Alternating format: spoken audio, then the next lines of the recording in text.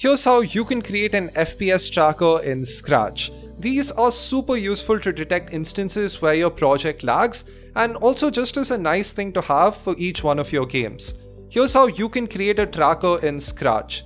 FPS stands for frames per second, and it's used to detect the frequency of screen refreshes.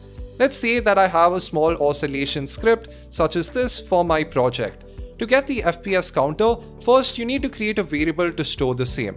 Then perform the following operations. When the green flag is clicked, enter into a forever loop. Each time, set the FPS variable to be the rounded value of 1 divided by the timer.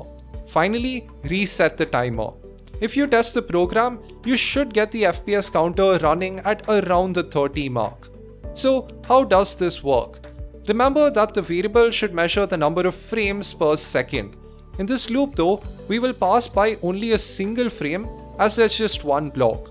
Also, since we're resetting the timer before each iteration, the number of seconds for that frame will just be the value of the timer. So just plugging these two values into that formula that we have, we get FPS is equal to 1 divided by the timer.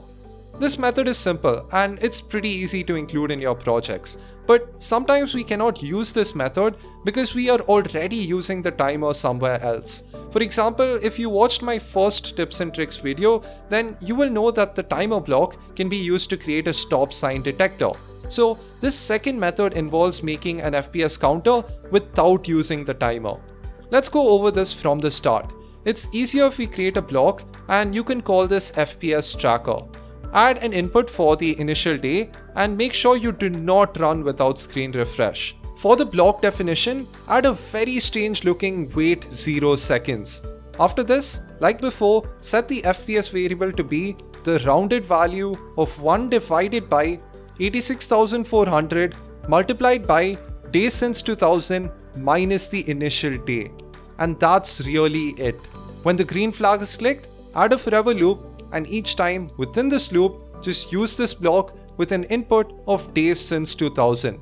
And well, if you test the program, the FPS counter should work almost identically as before. So how really does this work? I'll go over the logic step by step. The days since 2000 block doesn't just store the integer value of the days that have passed, it also stores the exact decimal value.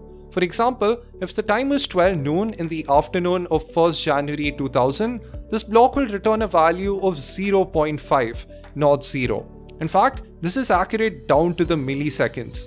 You can see this block update itself constantly if you show it from the sensing category. You can think of this block as being a measurement of time with its unit being days. When we use this block and give the days since 2000 as an input, it stores the time before a frame is run in the initial day parameter. The wait 0 seconds block just forces Scratch to run a single frame. It's actually a super important part of this. After this wait, the subtraction of these two blocks will give the time that it took to run that single frame, but the unit of this is in days. Since we want the frames per second and not frames per day, we convert this unit to seconds. Basically, multiply by 86,400, which is the number of seconds in a day. This uses the exact same logic as before, and while it's slightly longer to code, it's actually even more accurate.